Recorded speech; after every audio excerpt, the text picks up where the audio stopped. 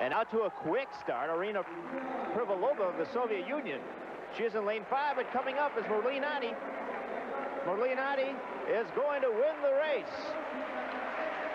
10.87 unofficially. Gold medal winner, perhaps, instead of a double bronze medal winner. There you see her third from the left, a little bit slow on the start, but she didn't lose her composure. What happened in Tokyo was she lost her composure when she got behind. Over on the right, second from the right, was Evelyn Ashford, who ran well in the early going, but then fell back. Merlene Ottey, very strong in the latter stages of the race.